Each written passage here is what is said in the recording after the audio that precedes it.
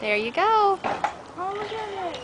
That's Liz horse. Okay, that's part horse. That one's part donkey.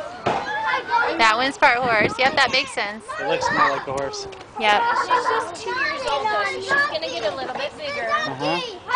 Aww, look at him. Put it on.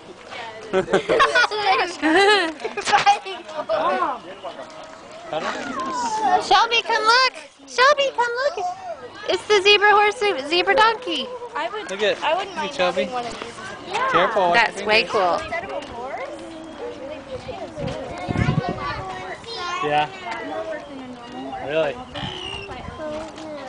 Where do they even find these fight or flight instincts? If you would seriously consider getting them, do a lot of research, make sure you're getting a player that's going to do imprinting from when they're really little, so you're not getting some natural-based, wild.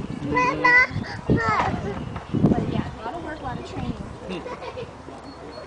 What do you think, Shelby? Do you see the goat? It's not gonna eat you. Look at the look. It's a zebra horse. You have to be a little bit careful with what color. Oh, that feels smooth. The one that's like gonna gray out. As it ages, you can lose the stripes as they get older. Interesting. But yeah, there's a pinto one in Germany named Eclipse, and it has, in the spots, it has stripes, and in the white patches it doesn't. The white patches are pigmented. Oh wow, that's kind of cool, isn't it? Where are the chickens?